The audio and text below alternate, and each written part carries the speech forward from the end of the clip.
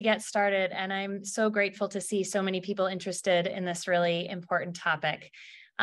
Today, you have joined, welcome, this ATS webinar on fluids and vasopressors and septic shock, particularly in light of the recent New England Journal CLOVERS trial. It was published back in February, and particularly with a view to understanding its implications in different clinical contexts around the world. My name is Beth Riviello, and I am a pulmonary and critical care physician at Beth Israel Deaconess Medical Center and Harvard Medical School in Boston. I'm actually currently calling in from Rwanda, where I'm working with critical care colleagues from Rwanda, Kenya, and Malawi.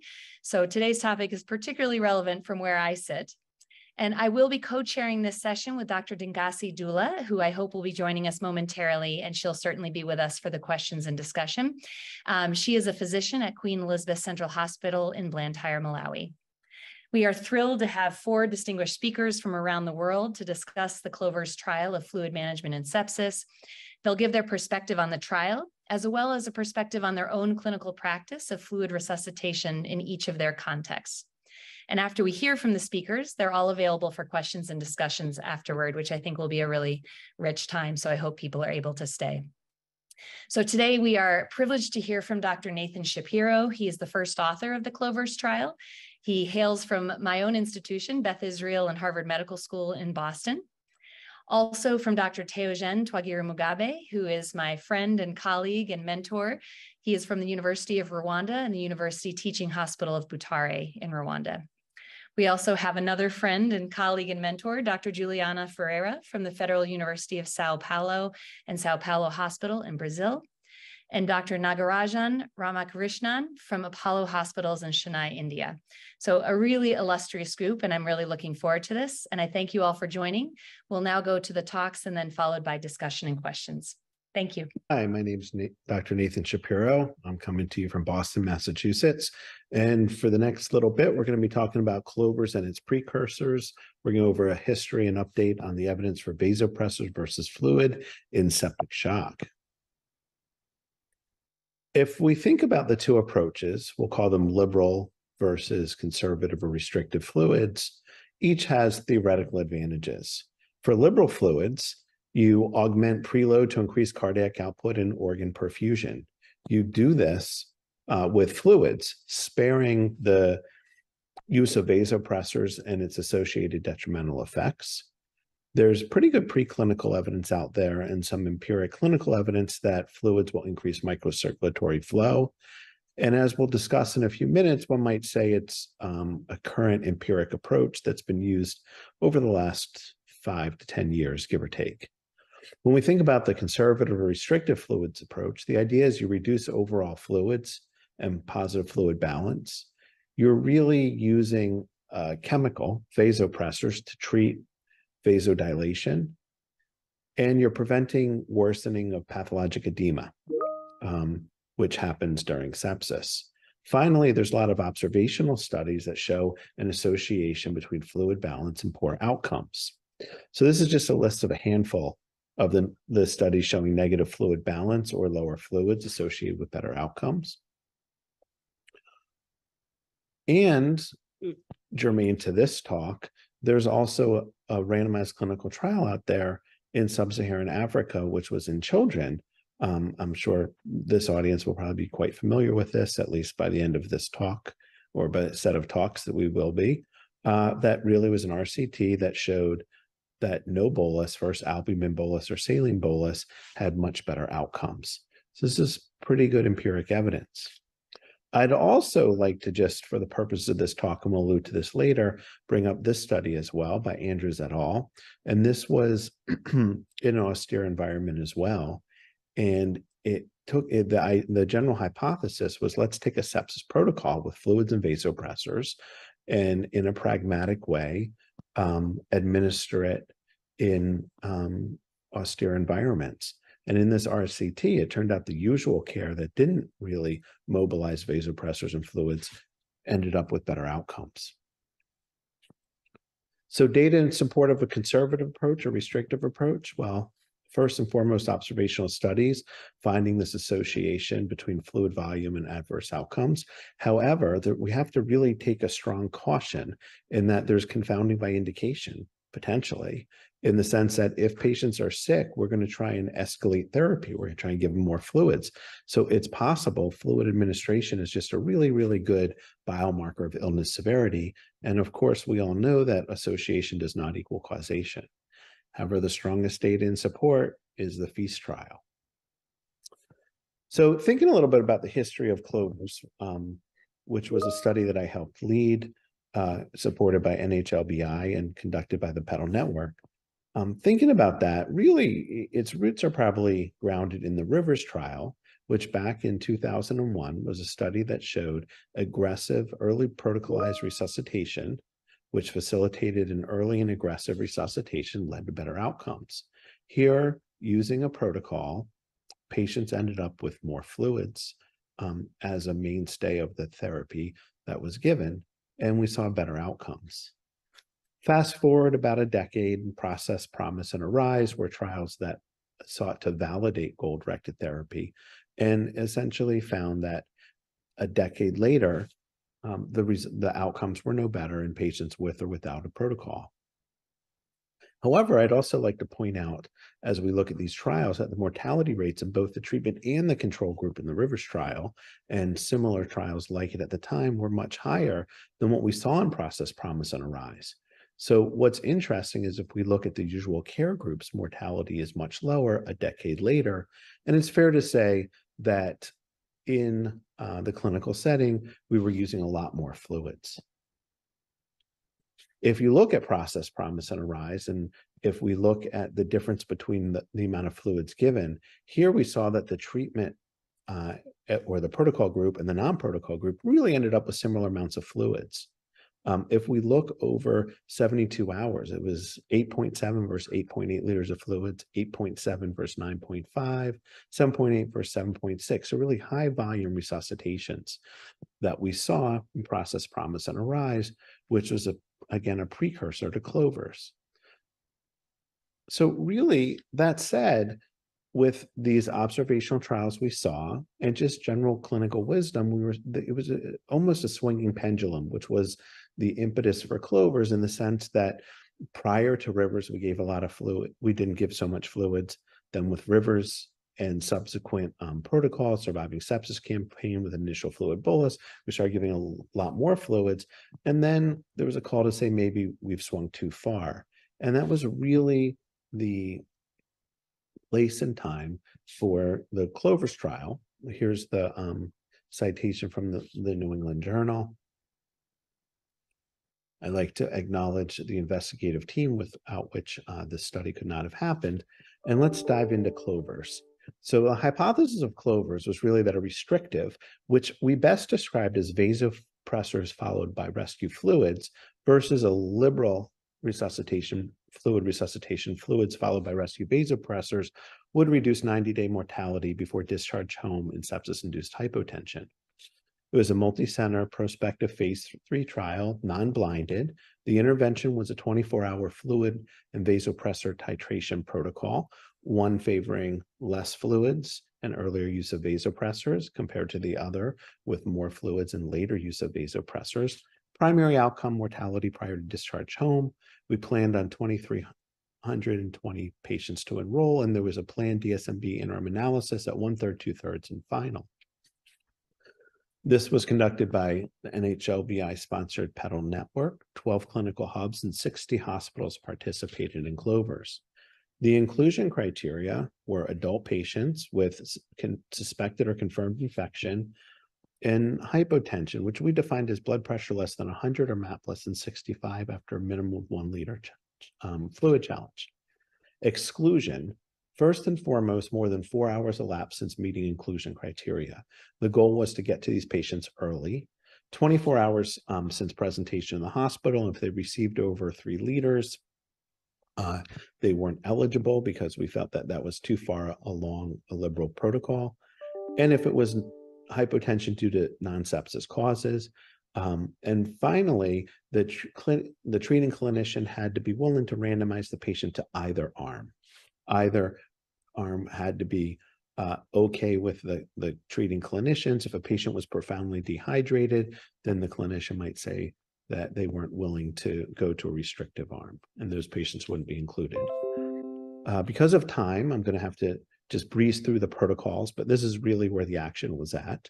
The restrictive protocol essentially said stop giving fluids and use vasopressors, but I do want to point out that there was the opportunity for what we call rescue fluids, which were clinical criteria where we felt that a rescue fluid bolus would be clinically indicated.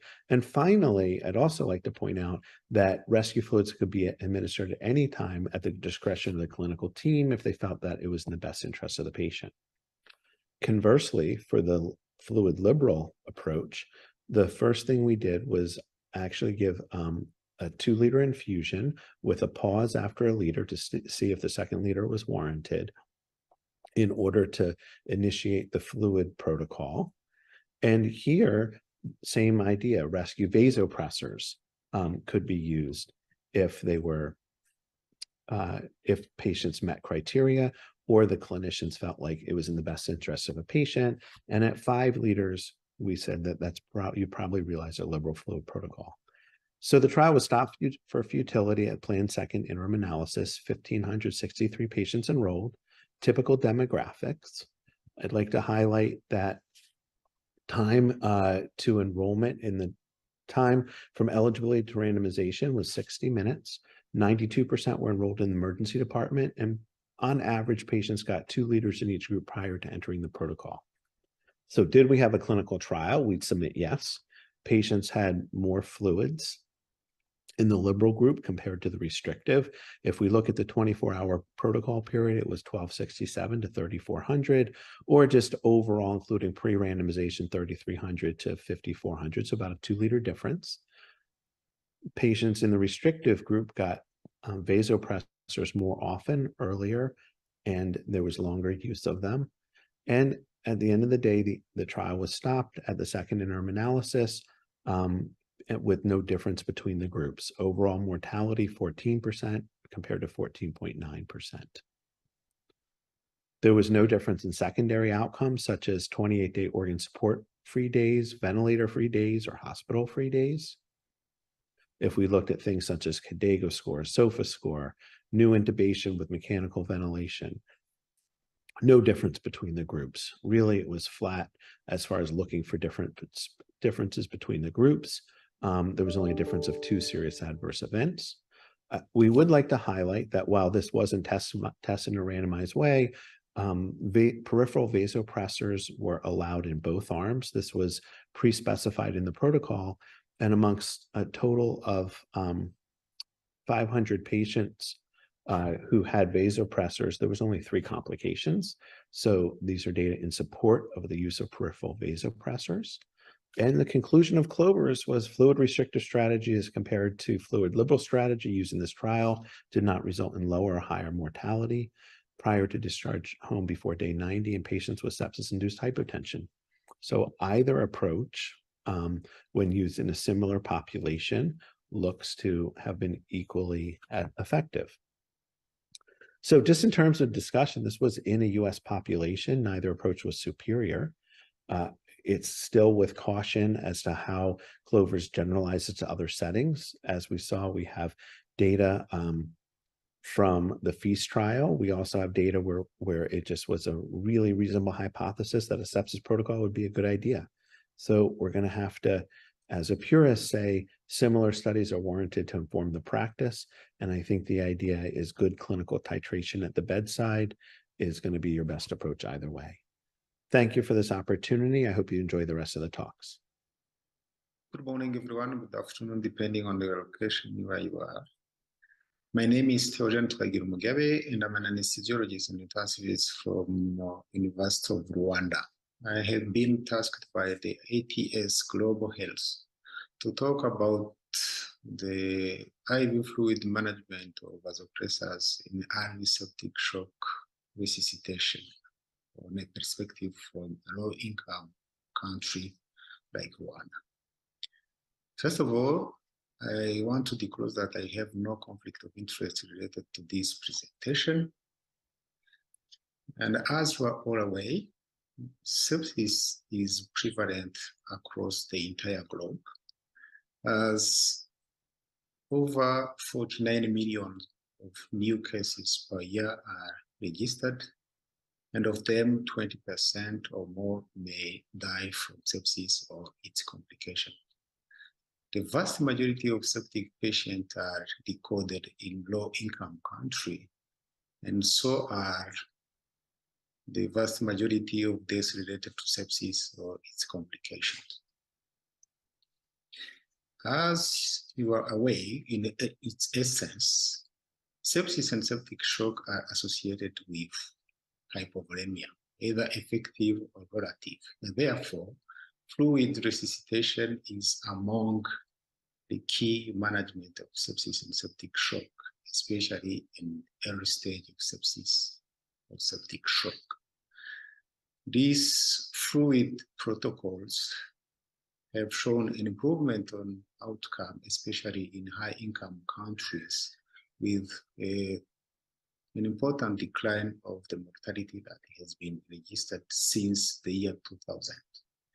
You all know the area goal-directed therapy study that has been conducted by Emmanuel Rivals and co-researchers, which has shown an important reduction of sepsis-induced mortality in the early goal-directed therapy group compared to the usual care. And since 2001, the Surviving Sepsis campaign has been issuing guidelines on the management of sepsis, especially at early stage, including an emphasis on IV fluid management. And the most recent still recommends at least 30 milliliters of balanced IV fluid, crystalloid, per kg for the first 3 hours. But this is not supported by a strong quality of evidence. In fact, different other clinical trials comparing the early goal-directed therapy have shown no difference between this early goal-directed therapy compared to the usual care. But despite that, this recommendation of the Surviving Sepsis campaign still stand on the IV fluid.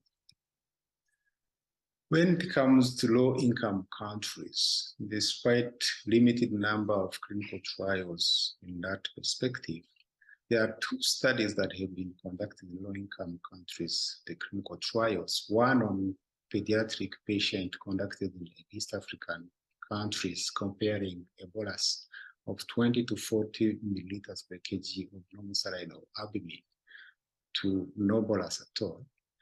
And another one conducted in Accident and Emergency Department in Zambia, comparing a similar to early goal-directed therapy to usual care, and both of them did not show any benefit of protocolized IV fluid, but rather a deleterious effect with a significantly increased mortality among patients with protocolized IV fluid compared to the usual care. And from these findings, one could argue that the rationale behind this high mortality with liberal IV fluid in low-income country may be due to pre-existing comorbidity, as patients from the Zambian trial were mostly having HIV, and HIV is generally complicated with non-communicable diseases, including heart failure or other dilated cardiomyopathy that may not benefit from excessive IV fluids. Moreover, most of the patients also were having hypoalbuminemia or malnutrition. On the other hand, most of cases in low-income country, especially those with sepsis, consult a little bit late. And we can hypothesize that at delayed management, majority of patients may have a sepsis-induced cardiomyopathy that may involve the right ventricle failure or diastolic dysfunction, which doesn't also benefit from excessive IV fluids. Also, the delayed consultation may also bring an extensive capillary leak that may predispose to a higher risk of organ failure, including pulmonary edema, in settings where the access to ventilator is elusive. Last but not least, the case mix of septic patient in low-income country may also have some particularity, with the highest source of infection, sepsis, being respiratory, pneumonia, but also intra-abdominal sepsis is among the commonest, followed by the central nervous system, and immediate postpartum sepsis are the commonest. However, when we look at the intra-abdominal sepsis and the pathophysiology behind, including lack of oral intake for quite a while and associated with vomiting, fever, fat spacing, one can hypothesize that this category of patient may benefit from excessive IV fluid management, even more than the one recommended by the Surviving Sepsis Campaign.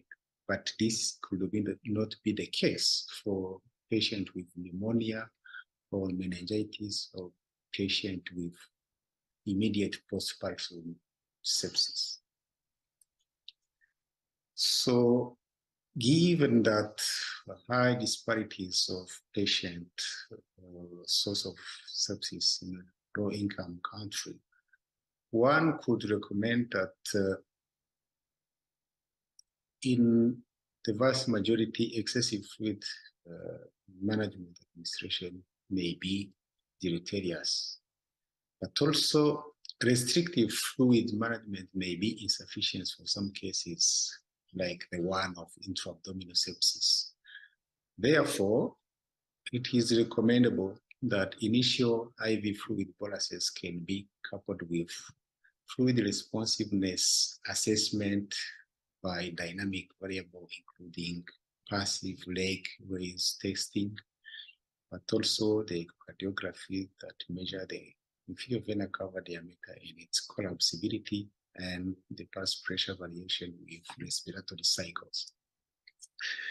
This can be supported by a recent unblinded randomized clinical trial, which compared the restrictive IV fluids, giving priority to vasopressors instead of excessive IV fluid, compared to the Riviello IV fluids, where in this protocol, clinicians were allowed to use echocardiographic, dynamic, or clinical indicators to assess the extreme hypovolemia or fluid overload and use the findings to guide fluid vasopressor prescription in either arm.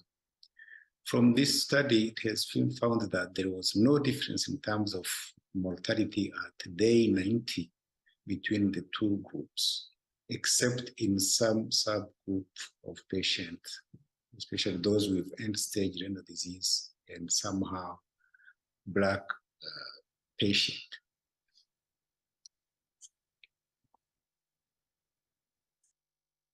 And from this, we can conclude that one size fits all IV fluid strategy doesn't stand in low-income settings. And it would rather give room to initial IV bolus followed by the point of care ultrasound assessment to identify patients who may benefit from more fluid and those who may not. and guide this IV fluid resuscitation through this dynamic monitoring. But another other study, if they are to be undertaken, we should recommend that patient selection should take into consideration the specificities of source of sepsis, as some may benefit from excessive IV fluid while others may not. But also the clinical trial that can be conducted should also take into consideration the delayed management of sepsis, as some complications may have been prevailing and can also mask the benefit or the harmfulness of some IV fluid strategies. Among those, we have to, when considering future clinical trial, we have also to consider identifying patients with sepsis-induced cardiomyopathy, and for the analysis adjust for this important clinical condition as well. Thank you very much. Hi, I'm Juliana Ferriera from the University of São Paulo, and I'm going to discuss the emphasis on fluids or vasopressors to treat shock and a perspective from Brazil. This is my disclosure for this presentation. The burden of sepsis is higher in low and middle income countries where scarcity of ICU beds, equipment, and specialized healthcare workers limits access to ICU and impacts outcomes. Christina Rudd and co-workers looked at more than 100 million deaths from the Global Burden of Disease database to estimate global, regional, and national incidence and mortality of sepsis. And this is a graphical view of their main findings. The good news is the incidence fell from 1990 to 2017, but the colors of the map, with darker blue representing higher incidence, show that the incidence varies tremendously across the globe, and that low and middle income countries have a higher burden of sepsis. Mortality also fell by more than 50% in recent years, and again, with darker blue representing higher mortality rates, we can see that low and middle income countries have considerably higher mortality than high income countries. And here I highlight the number of deaths per 100,000 population for the countries of the panelists of the session. We can see that there is a lot of discrepancy, and in many African countries, the mortality rate is 10 times higher than that in the US. Among the many challenges to treating sepsis in low and middle income countries is the lack of protocols and clinical guidelines that are applicable to the local context. Adopting treatment protocols from high-income countries can lead to unexpected outcomes, as was the case with using early goal-directed therapy in randomized trials in adults and children in Africa. Brazil has epidemiological studies that can help understand the burden of disease and inform treatment protocols. This is the SPREAD study organized by the Latin American Sepsis Institute Network that included patients in 317 ICUs, more than 2,000 patients. And they found that 30% of the patients in the ICUs they surveyed had sepsis on the day of the study, and 56% died. Interestingly, organ dysfunction at ICU admission, low availability of resources, and adequacy of treatment at admission were associated with higher mortality. This is the fluid trip study. It's a sub-study of a larger global study looking at fluid practices across the globe. More than 400 ICUs participated in the study, and about half of the patients were from ICUs in Brazil. Therefore, this sub-study is a comparison of fluid practices in Brazilian patients compared with the rest of the world. This is data from 2014, And as you can see, crystalloids were much common in Brazil compared to all of the other countries, with sodium chloride being the most popular type of crystalloid chosen. Balanced solutions were also less common in Brazil compared to the rest of the world, as were colloids, which were much rarer or more rarely used in Brazil compared with other countries. It is very likely that the fluid practices that we saw in the previous study are a reflection of costs. As we can see here, the costs of sodium chloride in Brazil compared to Ringer's lactate, norepinephrine, and plasmolite are much different, with plasmolite being more expensive than using norepinephrine, for example. So it makes sense that in most ICUs where resources are scarce, that clinicians would choose sodium chloride as the first or the most important form for resuscitation and shock and sepsis. Then it's good news that the BASICS randomized controlled trial, which was implemented in 75 ICUs across Brazil and compared balanced crystalloids with common saline, found that the mortality rate was similar for patients receiving either types of resuscitation. And because it was performed in Brazil, we can feel confident that the results apply to Brazilian ICUs. So what are the implications of the CLOVERS trial for Brazil in terms of managing patients with shock? I think the biggest take-home message from that study is the opportunity for ICUs in low and middle-income countries to develop treatment protocols that are tailored to their local infrastructure.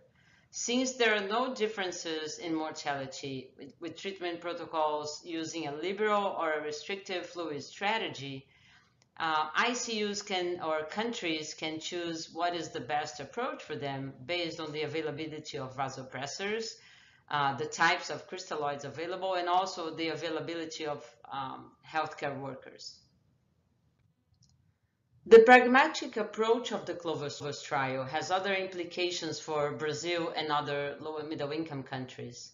The demonstration of safety and efficacy of administering vasopressors initially through a peripheral intravenous catheter can be a big advantage. If ICUs have shortages of catheters or a high cost for intravenous catheters, or they have a reduced number of healthcare workers per ICU bed, this could delay the insertion of intravenous catheters and then impact outcomes. If there is the possibility of initiating vasopressors through a peripheral catheter, then we can reduce time for initiation of resuscitation and shock reversal, and therefore impact outcomes. Also, in the CLOVERS trial, both groups used non-invasive and widely available clinical and laboratory parameters to assess response to treatments such as blood pressure, heart rate, and lactate measurements. These are available in most middle-income countries like Brazil, so this is also one of the reasons why this trial can be implemented in countries like Brazil. For ICUs in middle-income countries like Brazil, where both vasopressors and crystalloids and fluids are available, but the ratio of ICU nurse per bed is reduced, a restrictive fluid strategy similar to the one used in the CLOVERS trial can be advantageous. This is an example of using a restrictive strategy in an ICU in Brazil.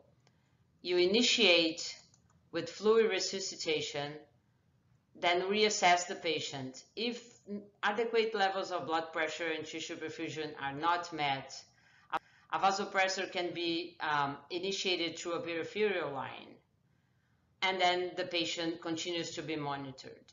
If the patient continues to need vasopressor for more than 6 hours, or needs an increasing dose of vasopressors, or develops other types of organ dysfunction and needs advanced life support, then you have time to insert a intravenous line.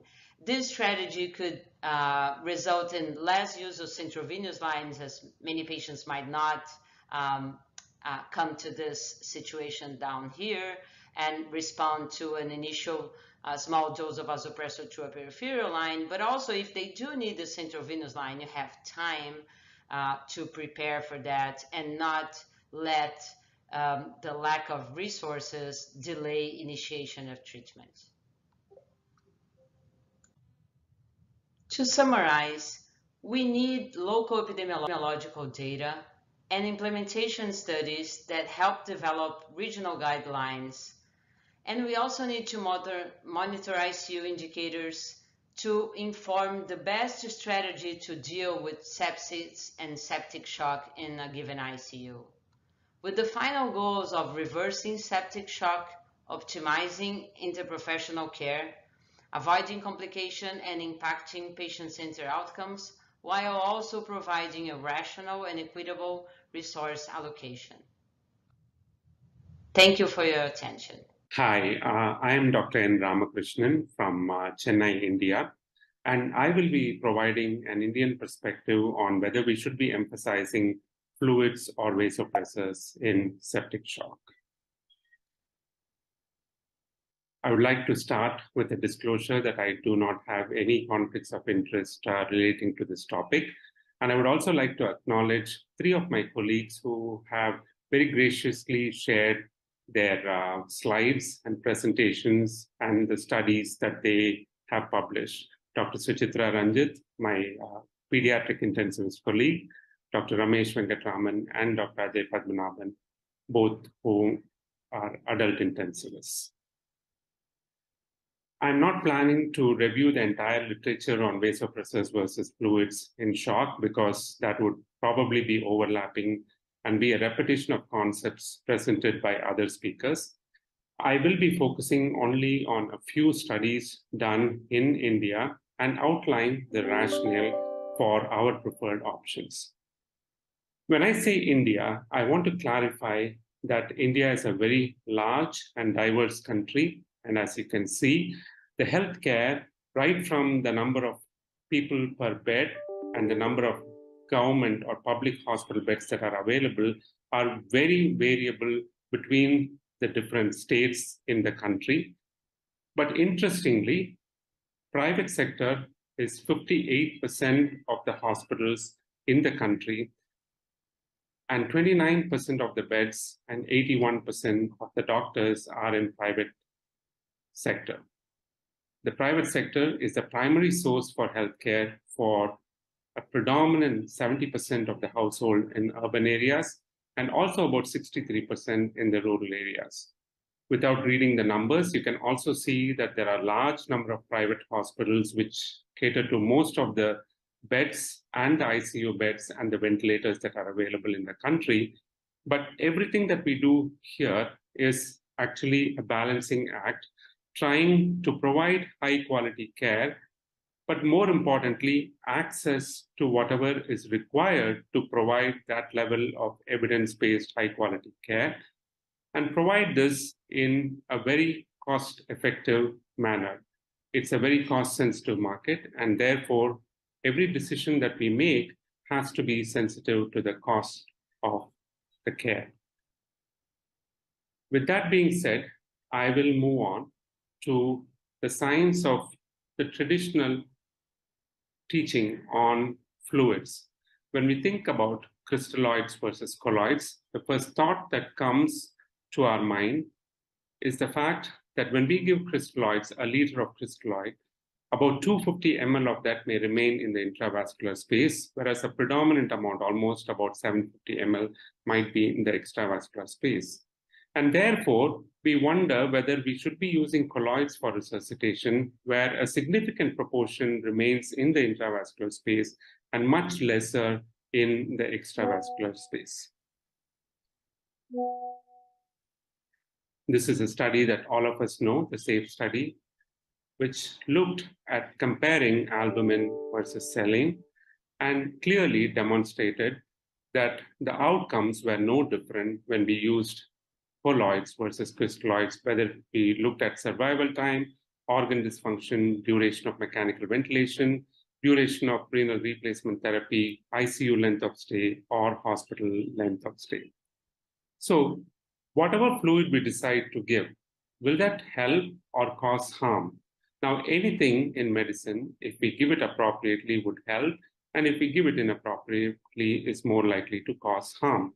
So I would definitely give fluid if there is clear symptom and signs and objective features showing that the patient would benefit from fluids, whether it is looking at the IVC collapsibility or any other methods where we feel that the patient is volume deficit and would benefit from the fluids. If, on the other hand, I have any of the features suggesting that the patient is probably getting overloaded, then I would definitely stop resuscitation. But there are situations when we look both at the fluid responsiveness and the fluid tolerance, and we have to individualize to the context to weigh the risk versus benefit of giving fluid. Now, when do we really stop giving fluids? If a patient is fluid responsive and fluid tolerant, certainly I would give fluid. On the contrary, if the patient is not fluid responsive and is not tolerating the fluids, then I would certainly stop. But we need to look at the clinical context and assess the best risk versus benefit if we are unclear about the fluid responsiveness and the fluid tolerance. The goal, whenever we are giving fluid, is certainly to see whether we can increase the stroke volume without increasing the extravascular lung volume. And we are all familiar with this graph where there is a certain portion in the graph where we can probably give the appropriate fluid to just increase the stroke volume without increasing extravascular lung water. And beyond that, we're probably going to cause more harm. So in summary, colloids do not reduce fluid requirement significantly. Hyperoncotic colloids should not be used. Hydroxyethyl starches can increase the risk of acute kidney injury, renal replacement therapy, and mortality. And we certainly want to use balanced crystalloids to avoid hyperchloremia. Now, in the context of India, when we think about these different fluids, a liter of saline costs about $1 or more. Albumin, on the other hand, costs almost close to $100. And if I decide to use vasopressors, as you can see, depending on the minimum to maximum dose that I may use, we are talking about close to $10 to $15, even at high doses that we may have to use to maintain the hemodynamics. Despite all of this, I think most of us would probably give fluids as suggested by most guidelines as the first step, because it's probably reasonable and in any setting is probably the easiest, cheapest, and fastest way to stabilize circulation. But more importantly, also buys time until the next step is determined. I would like to acknowledge that this study was published in Pediatric Critical Care Medicine by our colleagues, Dr. Suchitra Ranjit and several others in India, who looked at variability in the hemodynamic response to fluid bolus given in pediatric septic shock, and clearly demonstrated that fluid bolus therapy in shock, while aiming to improve the cardiac output, does have several adverse and unpredictable consequences. As you can see, it can cause several issues, multi-organ dysfunctions, including myocardial ischemia, edema, hepatic condition, gut edema, pulmonary edema, cerebral edema, and a lot more. And waiting for fluid overload may not really be the smartest strategy. And giving very aggressive fluid therapy in the initial few hours can probably keep the ICU busy for the next several days, as shown by Dr. Suchitra Ranjit and group, because they demonstrated that when we do this, there is a much higher need for rescue ventilation, much higher need for using higher doses of inotropes and pressors. There's also a greater need for rescue dialysis and renal replacement therapies, and longer ICU stays and overall worse outcomes. So in the pediatric age group, in a viewpoint that they wrote in Lancet Child and Adolescent Health, Dr. Ranjit and others mentioned clearly that early initiation of vasoactivations can confer several benefits, including sustained increments in cardiac output, less positive fluid balance, shortened duration of hypotension and organ hypoperfusion, and improved urine output and lactate clearance. So, in summary, so far in India, I would use fluids which are less expensive, the crystalloids, and initiate vasopressors early. We also worked on checking whether the vasopressors could be safely administered through peripheral intravenous access, because central venous access, again, may not always be available in all the settings, and more importantly, also has its associated costs, including risks of infection. So our group, with Dr. Ajay Padmanabhan as the lead, looked at whether we could safely administer vasopressors through the peripheral venous catheters. We looked at 122 patients who had almost 178 peripheral lines. And as you can see, there were different gauges that were used and different sites that were used. And in most patients, noradrenaline or norepinephrine was the predominant vasopressor that was used.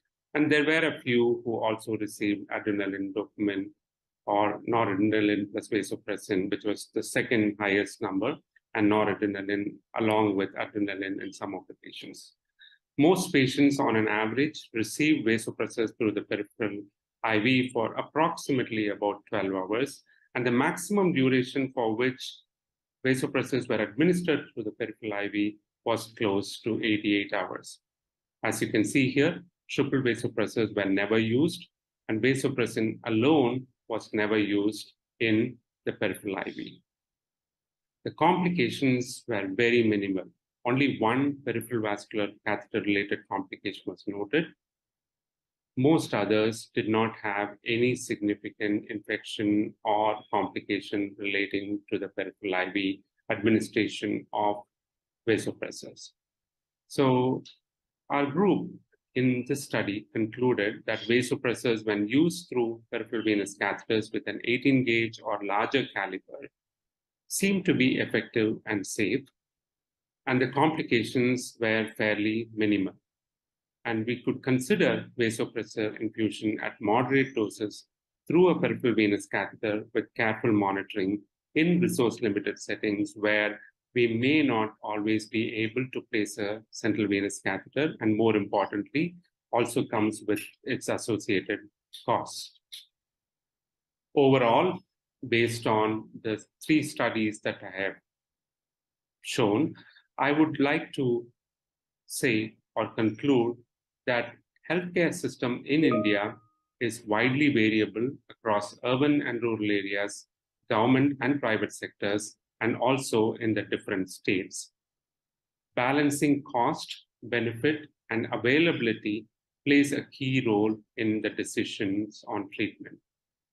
Crystalloids as fluids should be used initially, but we really recommend early initiation of vasopressor and limiting what we call excessive fluids. And again, that's a call that we need to take based on some objective criteria and also with the goal of preventing complications.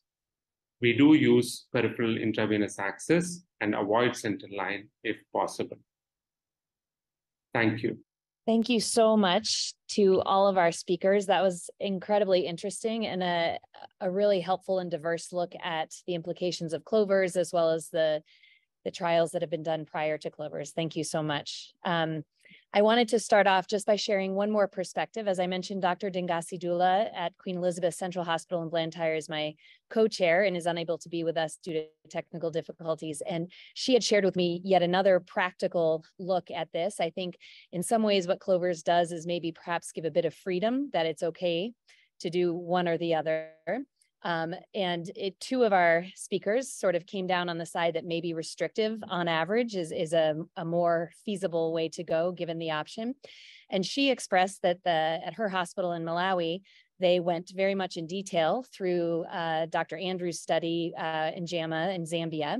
And they actually did not start doing less fluids based on that study because the practicality of giving pressors in the wards was not there. And it's not just about extravasation and about central lines and peripheral lines, but also about the lack of IV pumps and the ability to drip at a standard rate and be able to monitor and be able to give pressors safely. So I thought that was another interesting perspective as you look at the various practical implications in different contexts. So thank you. This has come up in the chat, and this was also something I was hoping any of the speakers or all of them would address. It does seem as though we are coming again to the point of not only the clinical context, but the context of the patient and fluid responsiveness and should we be looking at the bedside. And as far as I know, there is yet to be a definitive study that says using a particular method for fluid responsiveness changes outcomes in terms of guiding fluid management. And I would just love to hear people's perspectives on current practice, but also how could we best get to that answer? If that's our next question, now that we have this answer, how could we best answer that question about whether we need to be guiding fluid resuscitation on particular parameters with patients? I could start off by making a comment. So, I mean, really, and this was the question with Clovers, is the real question is what I'm doing now to the patient in front of me now, using the parameters that I see now, going to lead to better outcomes for them over the next days to weeks, right? So in other words, if I have a patient and I do an echo and it shows that it looks like they're under resuscitated, if I give fluids in order to correct that particular deficit now, is that going to lead to better outcomes? And so the natural hypothesis would be, let's use something like some strategy to assess volume responsiveness and then fix it. But it's also possible that fixing volume responsiveness is just simply not the right direction to go, as logical as that hypothesis would be. So at the end of the day, and this was the whole question with Clovers, which is if I have a patient and I'm giving fluids, I'm making the blood pressure normal, but is that good? Is it good to make the blood pressure normal? Is it possible that an abnormal blood pressure actually has some sort of adaptive response? We don't know. Again, we rely on the physiology at the bedside. So at the end of the day, we have a hypothesis that says that using some sort of flow-mediated resuscitation or some sort of monitoring, if we use that to guide our resuscitation, we'll get to better outcomes. We just need to test it. So one group needs to get this and one group needs to not get this. And we need to see weeks from now who's done better. That's at least my perspective. Thank you. Others? Yeah, if I may add, I too agree. I mean, like, it sounds very scientific to kind of say, you know, like I'm looking at fluid responsiveness, I'm looking at fluid, you know, tolerance. But really, when it comes to doing it at the bedside, it's not easy.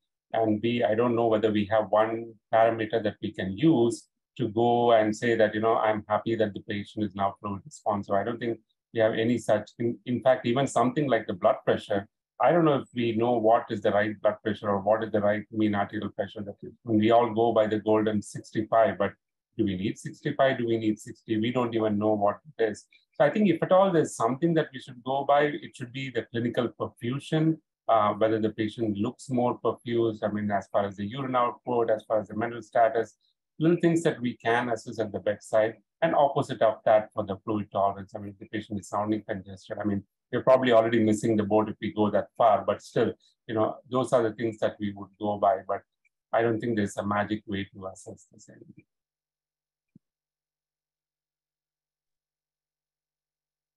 Thank you so much. I can only agree with my colleagues, but in fact, although we need guidelines, but guidelines may not apply to every single patient.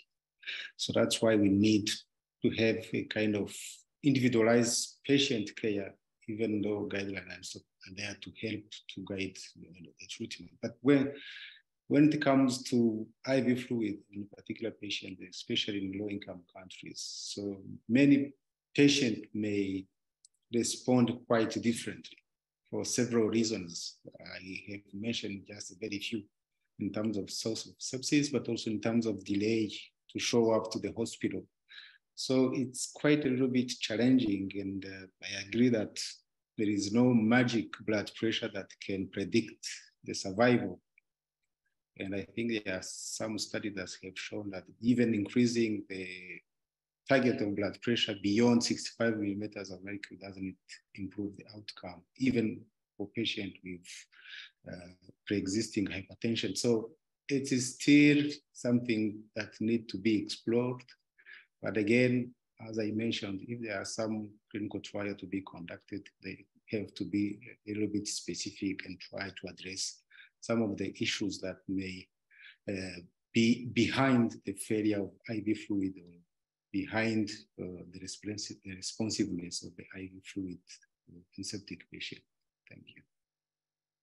Yeah, I think maybe the reason we don't have a clinical trial in that topic is because maybe it's very hard to test. The clinician at the bedside wants to see a result on blood pressure, heart rate, or maybe capillary filling, a decrease in lactate. So I think it's really hard to, I don't really see how we could randomize patients to different types of monitoring. For example, I really trust the leg raising strategy to see fluid responsiveness, but it's not really applicable if the patient is not on mechanical ventilation, for example. So it's not very useful in a lot of conditions, especially in the first hours.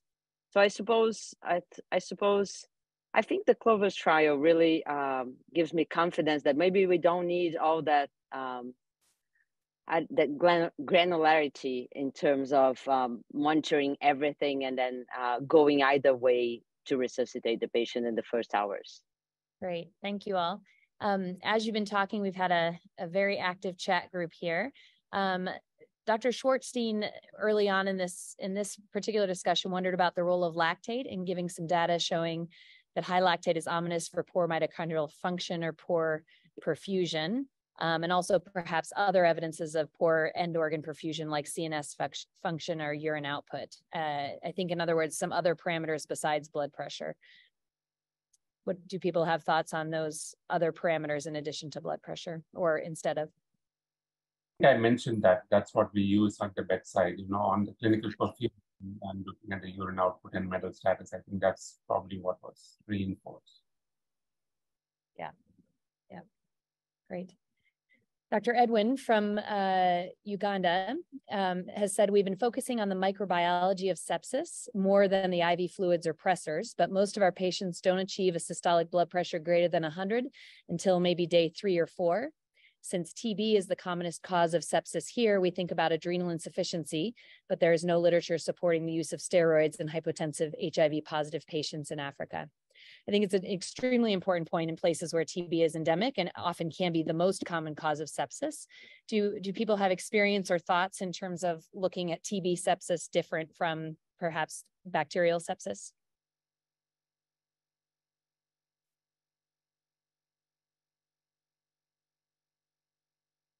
I mean, tuberculosis can be present along with sepsis due to some other reason. Tuberculosis per se causing an acute sepsis or severe septic shock is not that common. I mean, that's more a chronic infection that we see. So yes, I mean, even in India, we do have patients with tuberculosis, but that's in the background. So I totally agree with the thought that if somebody who is admitted with sepsis, septic shock, and remains hypotensive, my chances of using a steroid earlier, hydrocortisone, may come to mind if we also have a suspicion of an underlying tuberculosis, which could be affecting the adrenals. But tuberculosis per se causing acute severe sepsis, septic shock is extremely uncommon in my opinion. But I would stand corrected if it is different in Africa. Yeah, and I think in the study in Zambia, it was a very large proportion of patients who had tuberculosis in the blood tests, not just pulmonary. But it's unclear if there was always an acute sepsis cause on top of that tuberculosis. But maybe nonetheless, the underlying TB can have an impact on how people respond to fluids and pressors. Yeah, great. lot of interest in how people are assessing fluid responsiveness. I don't know if anyone wants to describe what you truly do at the bedside. I know Dr. Ramakrishnan has already said, I think somewhat in your talk, the details of how you assess that. Others have sort of your day-to-day favorite way to assess fluid responsiveness, if so, or to make judgments based on the clinical context of the patient.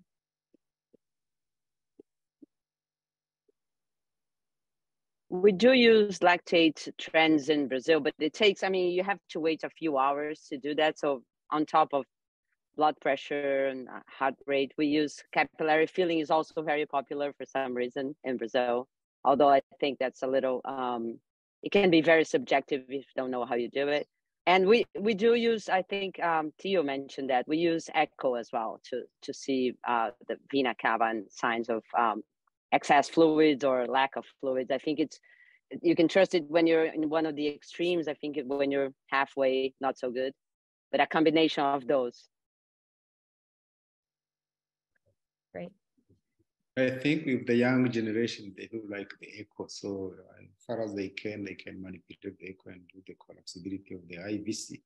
If there is a possibility to get more advanced skills for the echo, you can check for the TDI, but it's not quite common in low-income settings. But with the echo, passive elevation of the legs, you can also look at the plethysmography and see the variation of the curve, and it can give you an idea how responsive may be your patient.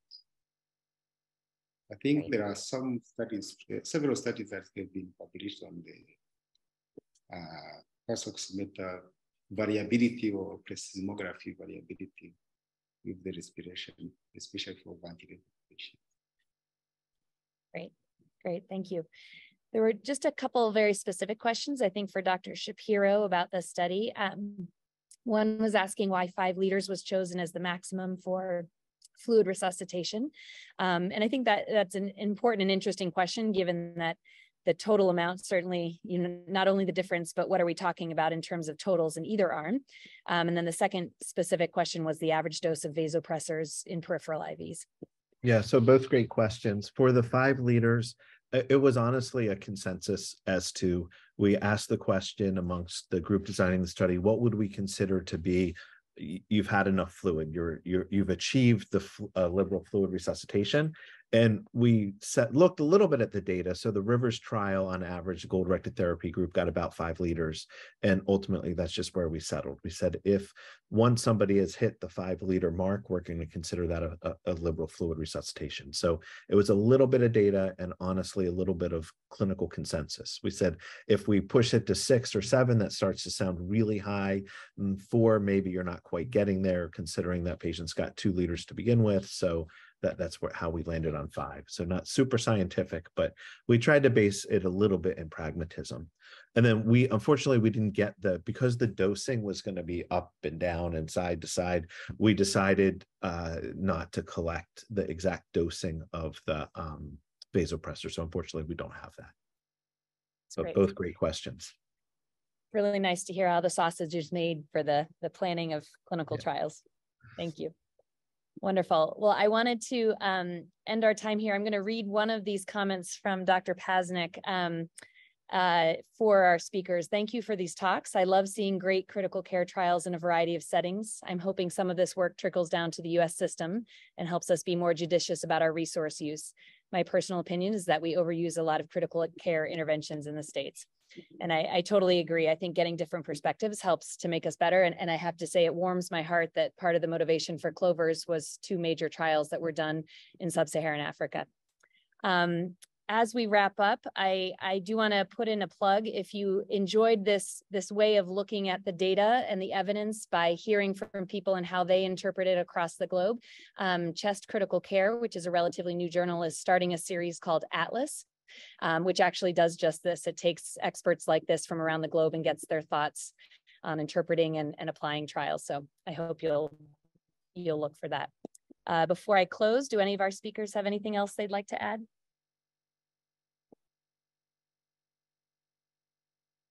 All right.